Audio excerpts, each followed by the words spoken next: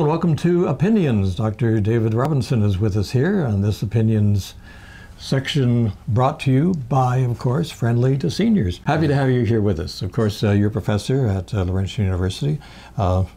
Economics is your field. That's right. And you're also director of the Institute of Northern Ontario Research and Development. Yep. But you know, besides looking at Northern Ontario, you've looked at Sudbury specifically and a number of issues over the years. And you've contributed to the dialogue in many different areas. And quite recently, we've been looking at dialogue with respect to Maley Drive and also the railway, right, and also other economic concerns in the community. And you're recently a candidate for the Green Party in our recent provincial election. And yes. So you've been a busy person. I've been busy. I've tried to be just an economist talking about the economics of all these issues. Well, the issue, of course, with respect to Maley Drive, and we've had a lot. We had Tom Price on this exercise a while back, and we talked about Maley Drive. And of course, there's been a lot in the newspapers with respect to Maley Drive. There's Tom's bit here, a consultant critical of the project. That was Tom. The editor of the paper saying that the project could be killed if we hesitate. And the Maley Drive doubters. And of course, we've had a number of people commenting that we better get going on this thing because it's been on the books for 30 years. Maley Drive, that's just an idea there, that yellow marking there, that's Maley Drive as it's sort of anticipated at the present time. And of course, you've contributed as well too, and I think you said in a newspaper column that Maley Drive, a fiscal suicide. This is fiscal suicide, I suppose. That's what I think, yes. You're referring to the city or to residents of the city or to taxpayers, or? Talking about taxpayers. If you take on a whole bunch of debt, and that's what Maley Drive involves, the total cost of that thing, I'd say a minimum of $120 million. Probably a lot more. I don't care what the city says. They're talking about just part of the project right now, and they're talking about only spending $20-odd million of city money. But once they start running over their $75-80 million price, what's going to happen is all the rest of that falls on taxpayers. If it goes to 120, as I'm talking about, then we're talking about $65 or $70 million added to the city's debt. You know, the Maley Drive itself, I don't think a lot of people quite understand. And we talked to Tom. He clarified it that Maley Drive is not really a road into the valley. A lot of people feel that Maley Drive is actually a road out into the valley, which is not. No, Maley Drive was originally designed when the city was growing literally exponentially by 5.5% a year. And the expectation then was that the northeast part of the city would keep on growing, that it would go from 10,000 people to 20 or 25. Well, it's still at 10,000. The project to take the northeast population past New Sudbury, which was developing, and get it into the downtown and over to what's now Valet, was designed when the population was growing rapidly. Well, what's happened is that Valet no longer has 20,000 people working for them. That's true, around about 5 now. That's right. Yeah. So that chunk of traffic is gone. The population in the northeast didn't grow. The justification for that project just never came, it never actually materialized. It was based on good projections in 1970. But times have changed. In 1980, they were dead. No council since then has seen it worth spending a lot of money on. Now, how about this other, I don't know if you want to call it a misconception, that it's a ring road that is going to go from Highway 17, you know, connecting over to the other side of Highway 17, going around the top part of the city. Now, this isn't the case either, as I understand. You need a ring road when you have a lot of traffic. We have a bypass on the south that takes care of all the traffic from Toronto and Ottawa going west. Right. There's almost none that goes north through here. How about traffic coming from the North Bay, coming from the east, going through the west? Uses the ring road that's already there. Yeah. the Maley Drive Extension doesn't shorten that trip. So if it was actually... If it were there, it would not shorten the trip, so people would still use the southern bypass. Now, the city and the Chamber of Commerce together, and I must admit, as a disclaimer, I'm a member of the Chamber of Commerce. Yes. But I'm not too sure about some of the logic that has been presented by the Chamber or by the city with respect to this particular project. Are they going by, as you mentioned, some of these 1970 figures? And I know that I just came across a document back from, I think it was 1973, when they had the population at that time of 159,000, which is basically what we have now. It's what we have now. So, and a lot of it has increased in the south end of the city, not in the north, the south end and up the valley. Maley Drive is at right angles to the demand from the north, so it doesn't serve, and it does nothing for the south end of the city. Yes, as we've seen here on our on our little map, this is the north part, right? And really the south is where everything's happening, basically. The biggest growth in the city is right down here and way up here. So it goes this way. Maley Drive goes that way. It can't solve serious transportation problems.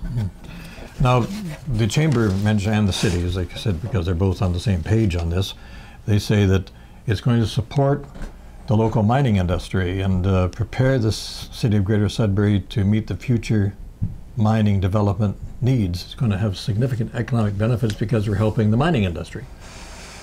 Okay. And I've been told that, that the mining industry is going to be expanding significantly, and therefore they need this road. I'm not exactly sure how I follow that, but what's your feeling? There's two sets of questions there. One is about possible economic benefits for the city. The other is possible economic benefits for the mining companies. Right now what we do is we subsidize valet. We give them money by paying for their roads. Now in lots of places, when a mining company uses municipal roads, it pays a fee. Timmins is talking about that right now. If we simply charged the fee, we'd have all the money we needed, and the mining companies would start thinking seriously about going back to the railroad, and they'd get those trucks off the road. Is it legally possible to charge? Of course it is. You can charge a differential. We have pay toll roads in Ontario right now. Now, Maley Drive, if it were a toll road, wouldn't pay for itself. There isn't enough demand to justify it. But if you put a toll on all vehicles traveling in Sudbury on the major roads, you think drivers might hate that. But let's set the toll at if you're larger than, say, 2 passenger car equivalents. Right, that would let pickup trucks and passenger cars go free, and then you'd add on top of that. Well, they're talking about adding a tax to hotel rooms. So now that will hurt the economy. That will hurt the economy. Add a tax where if a truck is the equivalent of 1,000 vehicles, as the city engineer says, right, they're paying 998 vehicles worth of fee. That's right. That means the city's going to get the money it needs to pay for the roads, and it means there won't be any more trucks than they have to send along those routes, right? Well, once again, going back to the paper here, it's attracting about 1,000 to 50 trucks and transports away from the interior road system. So you're putting them from our present roads onto the new road, right? I know Tom Price said, well, you're going to have to maintain the new road as well. Yes. Now, he's an engineer, so his argument is essentially that the amount of maintenance depends on the amount of vehicles. Spread it out over 2 roads, you just have 2 roads with the same amount of maintenance. I think it would actually cost more myself, but I'm not sure if Tom refers to himself exactly. He refers to himself more as a project analyst. In other words, looking at the project and seeing if it's possible from an engineering standpoint. I guess anything's possible.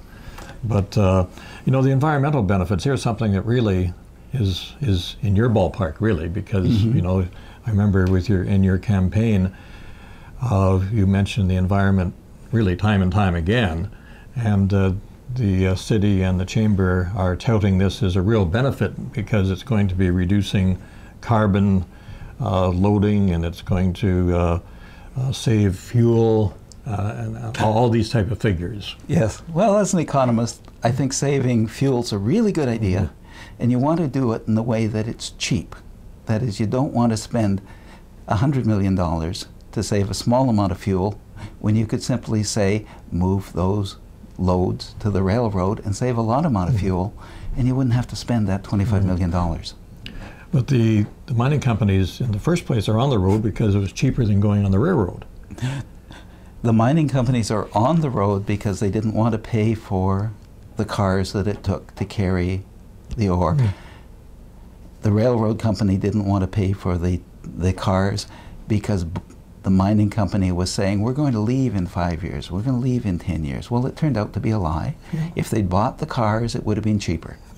But all the material from the mining companies doesn't necessarily go along Maley Drive. No, you'd absolutely certainly still have some trucks. Because there's other roads within the municipality that have these trucks transversing them on a daily basis. So they're all not going to go to Maley Drive, supposedly. Even if you could get them all to Maley Drive, which is highly questionable, or at least all of the ones that have to go through LaSalle. Even if you could do that, you wouldn't get the traffic up the valley, you wouldn't get a lot of other traffic out of the way. Unless, of course, you buy a lot more, essentially, new roads for trucks. I've done a bit of a calculation, and I figure that the savings for the trucking companies is somewhere in the range of $8 to $10 million. If you put in Maley Drive, the amount of time that they save is somewhere in that range. Could be a bit more, could be a bit less. So this is a real benefit to them. It's a real benefit to the trucking companies until the first contract comes up. The next time the contract comes up, the mining companies say, hey, it doesn't cost you that much. Maybe someone will do it cheaper. They get bid down, and the mining company takes $10 million and delivers it to the banks in Brazil. You know, when you look at this from a... Have you ever noticed that? I mean, that's what it's doing. $10 million goes to the banks in Brazil. Well, you know, talking about money transfer, as you know, what happens is that we really can't tax the mining companies here in town with respect to the resources. That really goes to the province, and then they send back a transfer payment, as it were. However, these transfer payments seem to decrease every year. So, in effect, we are, if I can make an editorial comment here, in effect, we're really helping out both the mining companies and the province to our detriment. We're paying for the roads, they're getting the money. Yeah. So going back to an actual cost-benefit analysis of this whole thing, and this is something that it bothers me with respect to, I feel that maybe the Chamber and the Regional Development Corporation and the councillors and the mayor should be looking at the cost-benefit to this, so what it's really going to mean to the average citizen over time. And this is something you've looked at. I have. I've tried to add up the benefits. And there are benefits that come to about a third of what I think the cost of this project is, a little more than a third. Of course, if you take off the benefit to the bankers in Brazil, then the main two pieces are transfers that go to property owners up the valley. They go from people in the south part of the city. We pay for it. And the property values are increased because of the road?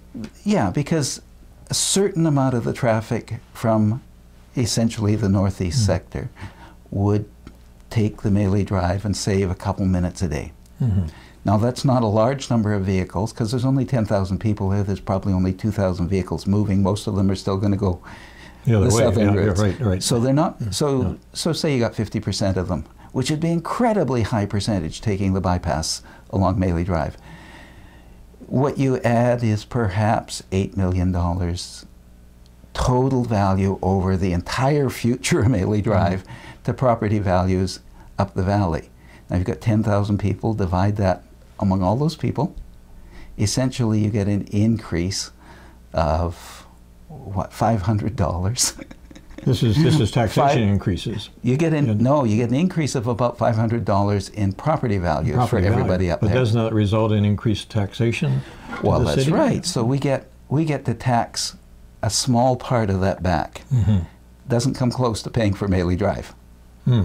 Okay, so now you want to do the same thing for New Sudbury, because that's the only other place that's affected. Mm-hmm. If But the Maley Drive is above New Sudbury, actually. well, that's right. But the theory is Maley Drive is going to take traffic off of LaSalle. Okay. And if it takes traffic off of LaSalle, people are going to be able to drive more, and they're going to be able to drive faster, and they're going to be happier. And that means their houses are going to be worth a little bit more when they come to sell them, because they can get down to the courthouse faster. Right? They can get to the coffee shops faster. Okay. So their property is worth a little bit more. The total value there is about $20 million. Mm-hmm. How does that translate into the tax base then? Well, what's the mill rate?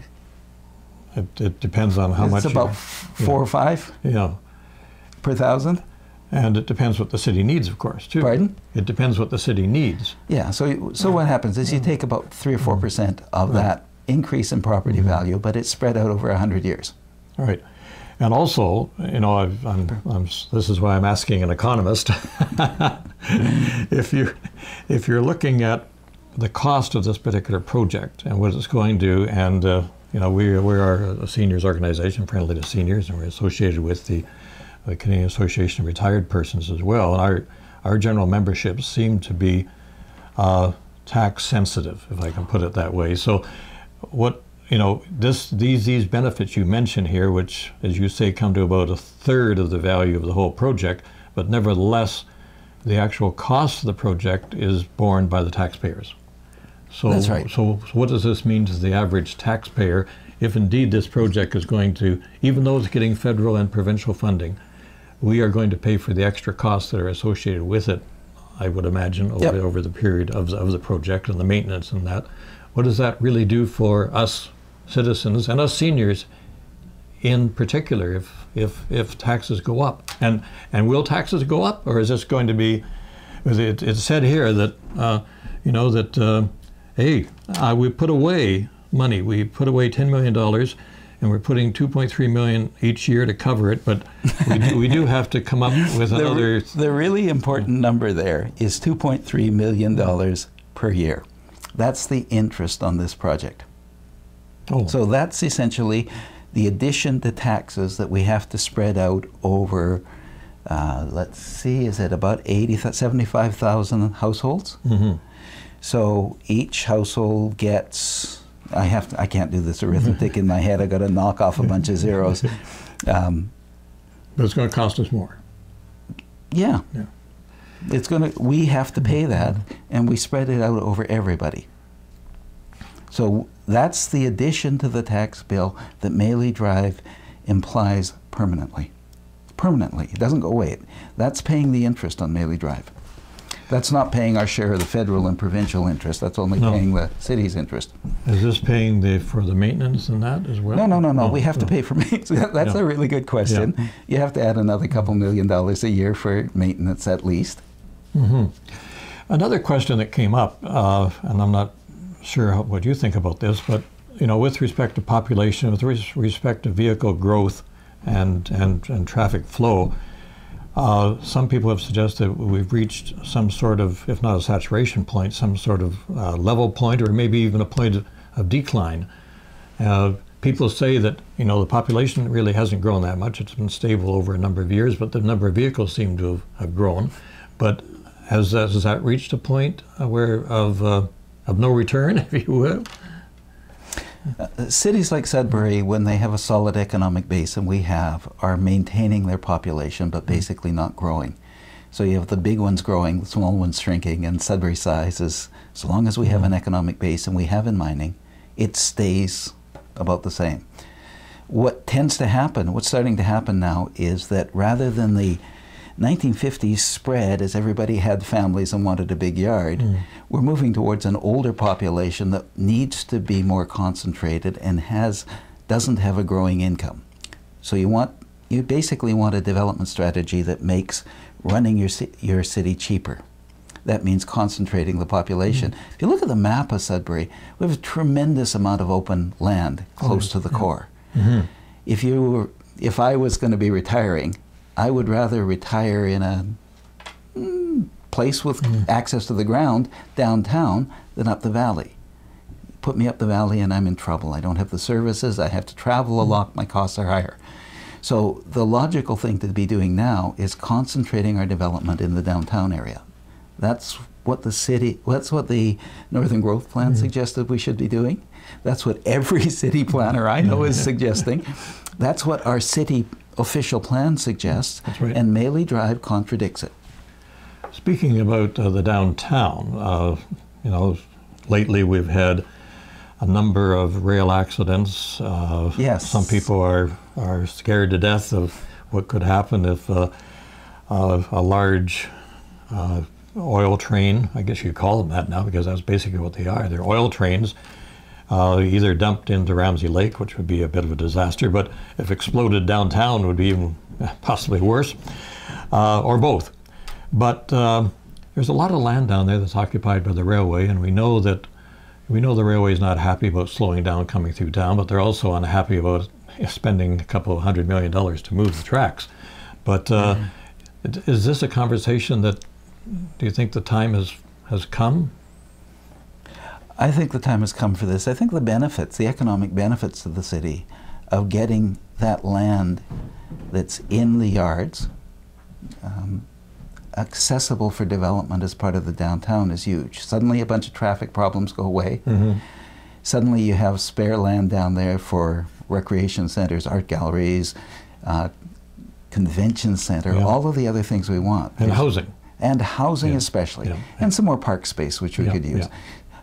And parking. I mean, people talk about parking, right? Okay, so we laugh, but it's true. It's very true. That strip of land the railroad is sitting on is now the most valuable piece of property in Northern Ontario.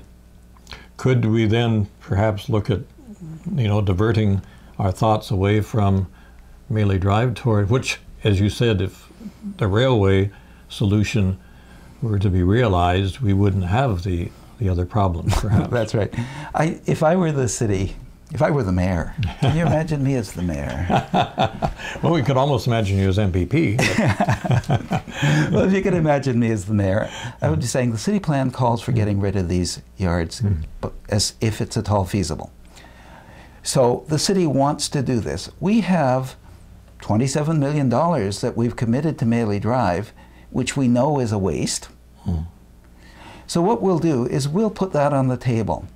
Our share of moving the rail yards would be $27 million if it's matched by the feds and if it's matched by the provincial government and if the railroad comes in and pays their share.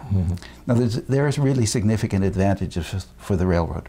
The railroad gets faster transit, less insurance cost, better switching. It avoids the risk of dumping oil into Ramsey Lake or having a fire downtown. It doesn't have any level crossings or needn't have any level crossings if it goes out and around the city. And the plan has been sitting there. The city had a study done in 1972 that said it was feasible. In 72? 72, and they repeated it in 1982, and that study said it was feasible.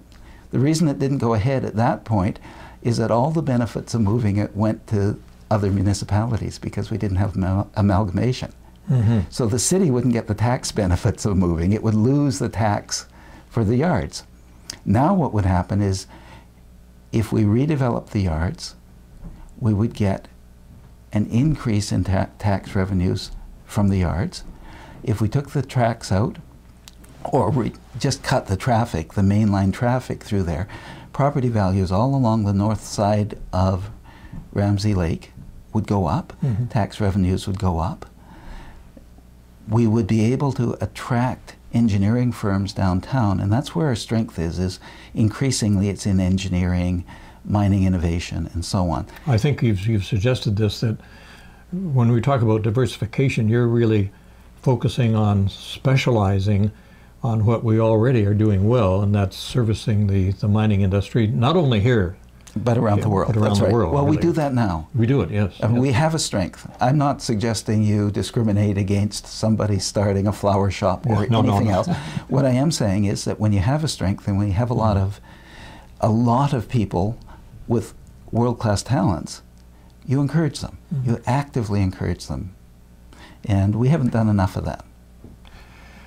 do we really do overall planning, looking at, you know, these situations that we've described here, you know, Maley Drive, the downtown, and we seem to do things piecemeal almost.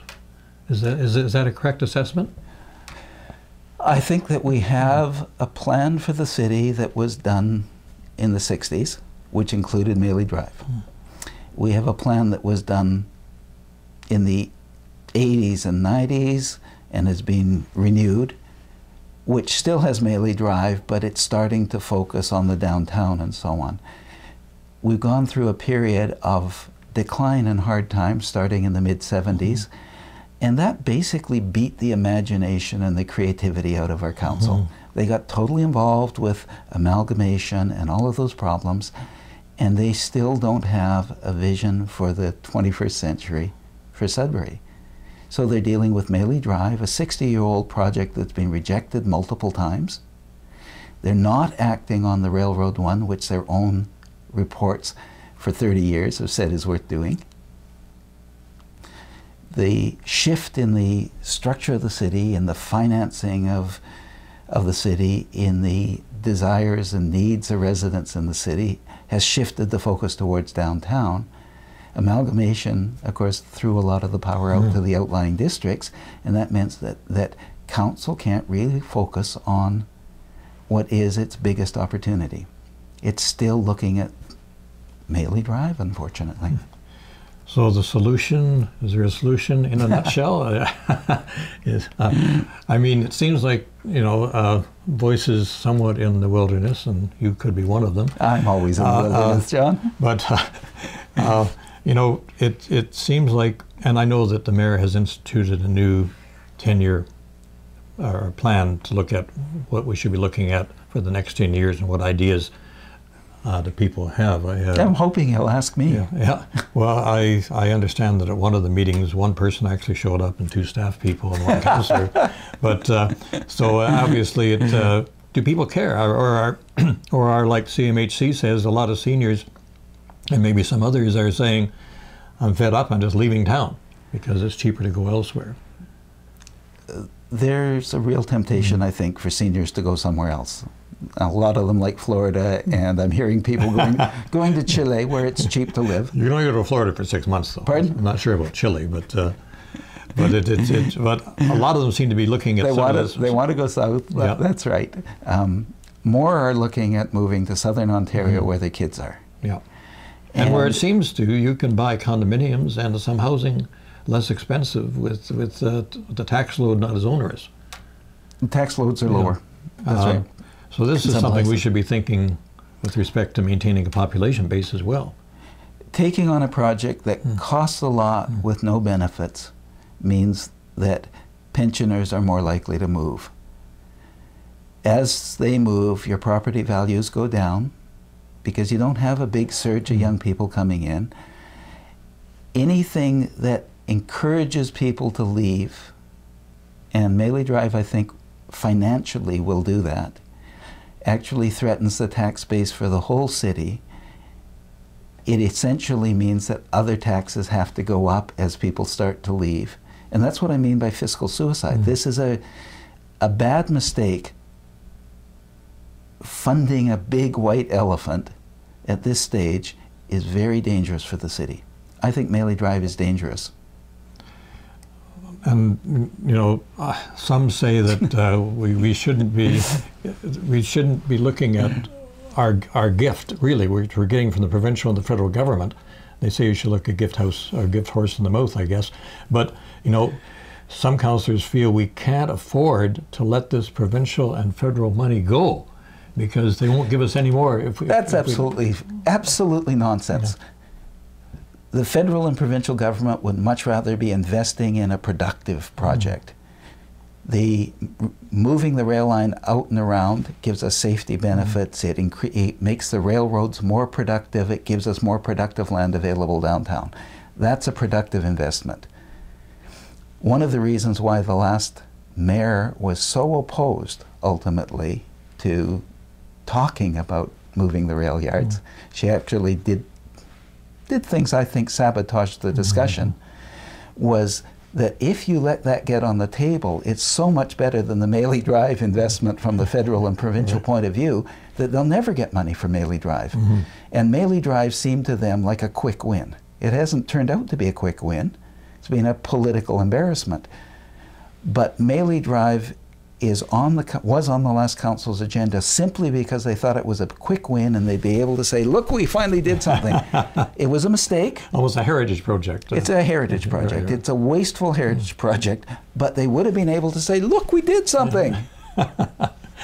Now, we're looking at sort of the, in a sense, sort of the microeconomic situation where in the macro scene, Canada doesn't seem to be doing extremely well.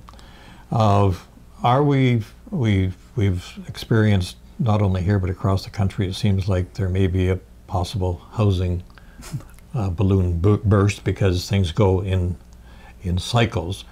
Should we be tightening our belt in a sense with respect to things we do, or should we be investing, hopefully, because I think the Chamber and the city says that this is an economic boost. We're going to have an $80 to $110 million economic boost by having Maley Drive put in. This is going to be a real boost to the city. Okay, I love this. I love this. This is accountants and bankers misunderstanding economic impact analysis. What they've done is they've taken that $88 million, and they get that by taking the total amount that they're spending and using a multiplier. And the multiplier is about 1.3 or something. Which is what you get when you have a job. Then that if you add a job, you have to multiply it up. Add this because it's services and all that sort of thing. That's right. Yeah. Now, the trouble with that particular analysis is what they're really doing is measuring spending. It's an amount of spending, and they think it's magically converted into GDP. Right. Now, what happens if you hire outside companies to do the road? Okay. Well, then you don't get all the spending in the country. What happens if you've spent that, but the actual value is only a quarter as much as you think? Well, the real boost to the economy is the benefits you get. It's not the amount you spend. In national accounting, we do this. In macroeconomics, right? But in macroeconomics, there's a hidden piece of theory, and the theory is that every dollar we spend is correctly spent. It's worth it.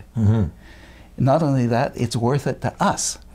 This $88 million isn't worth it, and other people are going to get some of it. So it's absolutely wrong to assume that that's all benefit to Sudbury. That's the cost. That's not the benefit. Right. So if I can just use a comparison, let's say instead of building Maley Drive, we build an arena. Yeah. Now, how does that's still going to cost, say, $80 million or whatever. Say it did, yeah. I mean, I don't know, you'd really get a really nice arena for that. Art gallery and convention center all rolled into one. But let's say you did that. Yes. Well, how does that, and the taxpayers are still going to have to pay for that. They're still going to have to pay for it. They're still going to have maintenance costs and operating costs over time. In fact, if you had a choice, which would make you happier, Maley Drive or a convention center and an arena downtown? Well, I know they're about the same. They cost you money. Yeah, they're both consumption goods. Neither of them is an investment good. You get a stream of happy kids out of one. You get a small stream of happy drivers out of the other. But could be some revenue generation through that type of facility as well. Yes, to an extent. There would be a small, significant attraction of events to Sudbury if you built a big new arena that was well designed, if you built a convention center. And if you paid to go skating or go to a hockey game. Or a convention or whatever. Although what's happening there is that taxpayers are just paying a little extra for the access, and so that all stays in the community. As long as you're taking money out of the community and putting it back into the community, it doesn't actually do anything. What you have to do is you have to sell something to somebody outside the community. That's how you make the economy grow. Right, That's right. So Maley Drive can't make money because it's doing nothing but circulating money inside the community. On that, with respect, that just sort of tweaks something else, and you and I have worked on this, and that's the casino issue. And the only value I know you said at that particular time is if you can get money from outside the community. That's right. But that doesn't seem to happen for most Well, as a matter of fact, casinos seem to be dying out. In the States, it's a real problem, and in Canada too. I think we've seen that in Sault Ste. Marie, they just closed down their gambling, their tables, because there wasn't anybody there during the daytime. So it's that is basically the same formula you're applying. It's the same logic. Yeah. If you want to make the city wealthier, you have to bring in money from outside. This $88 million, you can see why the council likes it, because they're going to get this one-time shot of outside money. But they're not actually earning it. It's just something they've begged for. It's a charity investment. If they can't make that, put that money on something that actually increases the productivity of the city significantly, then they're just not managing well. I think that's why you describe it as a white elephant, because a white elephant is something you get. You have to keep paying for it. But you have to keep, you can't get rid of it. You have to keep paying for it, and eventually it can almost bankrupt you. I know that most seniors, when we've talked to them, we've given the choice for new construction over maintaining our infrastructure, do almost overwhelmingly suggest that we should maintain our infrastructure, fix what we have rather than build new. Is that an economic factor as well? Well, it's a matter of preferences. If you like bumpy roads, you can have bumpy roads. What you hear from people in Sudbury is they don't like bumpy roads.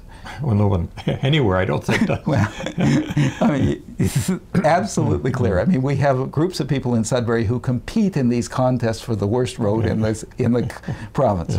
So they're upset. A friend just got stopped by the police for weaving. And he was asked if you had been drinking, and he said no, and the officer realized he hadn't been drinking, but when he said that he was just trying to avoid the potholes, he let him go. You know what I mean? Yeah, I think there's a really powerful argument that you would actually gain more if you just fixed all those potholes, that the private costs of all the repairs to vehicles might be larger than the gains to the people up in the northeast of having Maley Drive so they can avoid LaSalle. And the other argument for the Maley Drive was it's going to reduce congestion throughout the rest of the city, which it's hard to see how that, and we know, we have the figures that, and from the traffic engineers, say that no reduction basically on the Kingsway, hard to say for LaSalle, and nothing for the rest of the city. Well, I live in New Sudbury. I drive on LaSalle and Notre Dame. There is an absolutely terrible traffic jam sometime between 4:30 and 5 that costs me all of 4 or 5 minutes. Absolutely terrible, John. It is so bad, and I'm not prepared to spend $25 million to solve, not to fail to solve it, because it wouldn't solve it. So is this just summing up now, because I think we've covered a whole lot of territory here from, you know, you're looking at both the micro situation, if we can call it that, for our community, which, you know, over the years, I've been here since '65. I've been here when I came, apartment buildings had been built, were not occupied. You know, we've seen, you know, influxes of population. We've seen families, you know, that used to have, I guess, occupy homes with 4 or 5, 6 or 7 people, now with only 1 or 2 people in these homes, which has generated a demand for more housing. But these things all change over time. And we hear people saying, especially from the seniors' perspective, that seniors, if they don't die, they're going to leave town. So how does that affect the whole housing market? You know, it's a situation. We have now 30% of new homes remain unsold. The vacancy rate has gone up to around 5%. Is this a trend that we can see continuing? Is our population, as you say, once you reach a critical mass as a service center, regardless of mining, do you maintain that population? Should we be looking at, we have our city planners have very optimistic projections into the future. Is that does that come because they like to see it, or is that based on any factual information? I think that if you look at the 2 industries that have been growing most in Sudbury, they're the university and the mining supply sector. And they've managed to offset labor saving in all the other sectors, and especially the mining sector.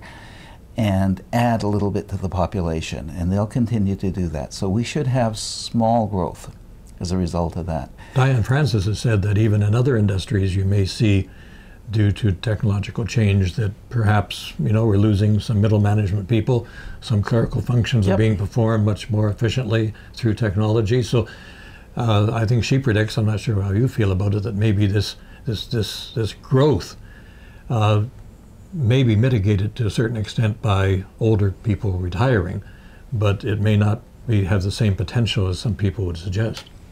Yeah. Overall, Canada's doing really well. Sudbury's doing surprisingly well for a city that has lost roughly 80% of its major industries' workforce. That's astonishing that the population has stayed up as well. What's happening in the housing market is you're seeing a gradual shift towards multiple dwellings. But you're still seeing the developers responding to the high payoff of single-family dwellings where they don't have to pay the full cost. Like up the valley, they don't pay the full cost of traveling into town. They don't pay the full cost of sewers. The people in the older part of the city where the population is concentrated are subsidizing people all around the city. Now that ought to change. And if that changed, what you'd see is condominiums and homes for seniors, and family homes near the downtown would become more attractive. Now we just have an outdated financial system in the city, but it means that we're not adapting to the future properly. Is our city workable? Some people say that you know, the creation of the Greater Sudbury with the outlying municipalities made it very difficult for civic government to function. I think that that's true. I think that amalgamation has made it much more difficult for the city of Sudbury, the old city of Sudbury, to do a good job of developing itself. It's ended up subsidizing roads and sewers for the surrounding areas, equalizing, bringing them up to the same level. The result is that the downtown hasn't gotten the attention it would have if the people in that area had been in charge. Right now, who sits in city council? Well, people from all over the area, and they're not terribly interested in making the downtown the most attractive city in Northern Ontario. Well, they have their own. They have their own interests, and they should have. Yeah, that's true. But the result is that who speaks for the heart of the city? They've divided it up into a bunch of wards, all of which include either a majority or a very large fraction that aren't interested in the downtown. Let's say that this hadn't happened, the amalgamation hadn't happened. Would the other communities have withered and died, or would they have been able to maintain themselves? I go across the country and I see lots of communities like Valley East and even Cape Creole and Garson seem to be functioning. As a matter of fact, some of their services seem to be a lot better than we have here. I haven't been able to quite figure that out, but would we have been better off if this hadn't have happened? I mean, I know it's in retrospect, I guess it's hard to go back, or it would be impossible, but I'm just wondering what your feelings are. Feelings, because I haven't spent a lot of time on this issue. I think that the city didn't gain a lot from amalgamation, and it did set back some of the more progressive plans for the downtown and for Sudbury proper. So you have, for example, the fact that the Four Corners area has developed as the real new urban area. Right? There is no real plan for Four Corners. Nobody thought it was important enough. Those apartment buildings have just snuck in there. That's right. There are no bicycle paths designed. No. Here you had the opportunity to redesign that whole corner of the city. Nobody paid any attention. Why is that? Well, it's because they were worrying about issues for Greater Sudbury and not worrying about Sudbury. So I think the result, of course, is that you don't have an economic development strategy that works. You don't have a housing strategy that works. And in all probability, all those other communities are poorer as a result.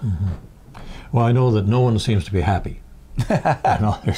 You talk to people in Cape Creole, in the Valley, Garson, Lively, of the services that they enjoyed before. They feel, well, they were there for them. Yes, And now it's sort of this centralized bureaucracy which doesn't seem to recognize or tries to recognize, or maybe doesn't have the money enough to recognize it. We sort of wonder whether or not the services are not there because, or are not being provided because they're just not able to, or they're overloaded, or they've reached some point of stagnation or constipation or something. But it seems like it's a quandary that no one seems to be able to resolve. Or am I just talking as an older person here, frustrated? Maybe we're all getting old and frustrated. It does look like the new amalgamated city hasn't worked financially. The city of Sudbury didn't have debt. We still don't have appreciable debt financially, but the political candidates for council agreed that they would not raise taxes or they'd lower taxes, and so we now have huge infrastructure debt. People talk about $750 million, $1 billion worth of infrastructure debt. Well, that is real debt. If you were running the city properly, you'd be working out how you paid for that, not looking to nibble little bits of money off of other projects. Some people have suggested that somehow this figure may be somewhat inflated. Sure, it's inflated. So say it's only $500 million. And how do you actually, what I think many would like to see, talking about transparency, is a look at the reserve funds. Where are they? What are they allocated for? And you know, are there certain things, if you didn't do Maley, could you be saving $20 million for the city? Or if you didn't do a brand new road every year, would this be a saving you could then devote? Yeah, you can deal with all of those. Yeah. I mean, I like to do things in a really simple way. Say there's $500 million in infrastructure debt. Okay, that's probably growing at 10% a year.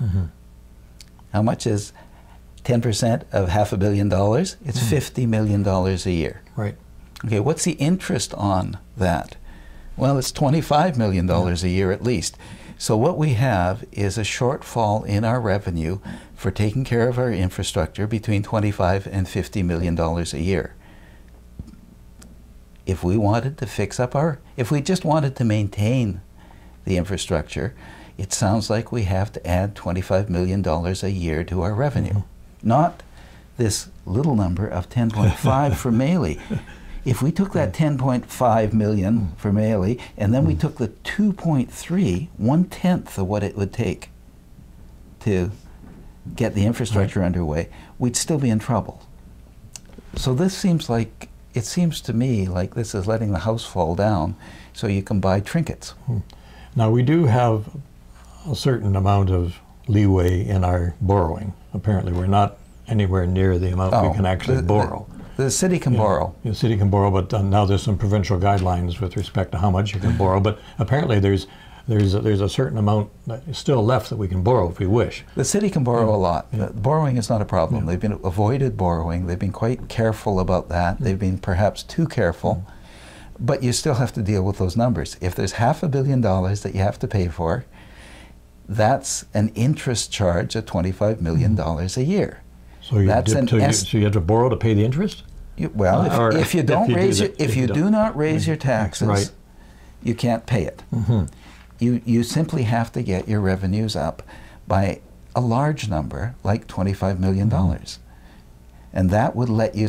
That may not let you eat into the infrastructure, but at least you won't be going into debt. With our provincial government reducing the transfer payments every year, this puts a bit of a squeeze on the whole equation. It does, yeah. We're largely restricted to tax revenues. Property taxes are those sources of revenue that people really vote on and get upset about, so it's really hard to get it. So they want services, roads, sewers. They don't want property taxes. It's an impossible problem.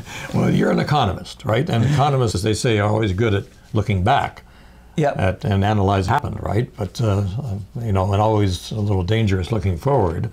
As a matter of fact, I understand a lot of economists like to look forward because they don't want to We're not especially good at it. Nobody is, but we're no better. But we can look at certain things and say, this is reasonable and this isn't reasonable at the time. Yes. And we do that in our own personal finances too. You know, is it reasonable to go out and buy a new super expensive car if we have is still running, at least for a while, unless we can get a good deal? The city is saying that Maley Drive is a good deal. We can't afford to pass up this Cadillac or whatever it happens to be, Lincoln, Absolutely. Lexus, Yep. because we're getting 2/3 paid for. Yes, and it's true that the particular estimate we have doesn't include the wheels. It doesn't include a lot of the amenities you want in your new vehicle. They're going to be added later. So when we come to pick up Maley Drive, we'll discover they've added a cost. And then when we run it for a while, we'll realize that, well, we need a trailer hitch and we need to put an air conditioner into it and 25 other things. And when we're done, it costs $106 million. Which possibly could have gone to taking care of our structure deficit. It would be a big chunk. $160 million out of $700 million is a really decent-sized bite. $700 million is spread over, now that's spread over time, like fixing a roof. Yeah, but they're talking about spreading this over years. That's true too. Well, it's been very interesting. I'm exhausted. Well, this conversation makes me feel very grumpy about my city. But don't other cities have the same situation? Most of them do. So, the southern cities mostly, and so there's an escape hatch for them. But we don't have the growth. How did cities like Windsor, who suffered catastrophic loss in the motor industry, but they haven't had a tax increase for 6 years. They've built a new water sports, new arena, bicycle paths. They've done really well, paid down their debt, and increased their reserves. And I've suggested to our city that maybe we should look at Windsor, but the only thing I've heard is they have a higher assessment base. They have quite a lot larger base. Yeah, which may be a factor. They, I don't know much about what Windsor's done. They took a real hit as people started moving out of town, and their assessment dropped. They cut all the new projects. They cut all the new road projects entirely. That's one of the biggest features. And then no road project, no major infrastructure project that had been on the books stayed on the books. They all had to start over with those. They started concentrating on things that attract people and make it a good place to live. They started concentrating on things that attract new kinds of businesses. They also downsized their local government to a certain extent. Yes, that's right. I think they went through a strike, as a matter of fact. I don't know about that. If you tell me, I'll believe you. Yeah, but so there's, if you want to do it, there could be tough medicine. There would be tough medicine if we wanted to if we want to deal with just the infrastructure deficit. It's going to be a tough project. We need to reorganize the finances. We need to start charging the full cost to taxpayers for what they're asking for. And they won't ask for so much, and then it gets easier. Well, if you knew that repairs for this road out here, which you use, were going on your tax bill directly, you'd think a little bit differently about it, right? But didn't that happen in California when all of a sudden they turned down tax increase after tax increase after tax increase, and when everything fell apart, they had to reevaluate and actually say, okay, we're willing to pay now. So that's sort of like tough medicine. Yes. Okay, now we're in the whole different realm. But summing up, you feel, and you still stick to the fact that you feel that Maley Drive is fiscal suicide at this time. It might be a little bit dramatic a statement, but basically yes. It's a very bad move for the city, and it will hurt it in the future. And that possibly looking at projects like rail removal might be an alternative that would benefit really the whole city.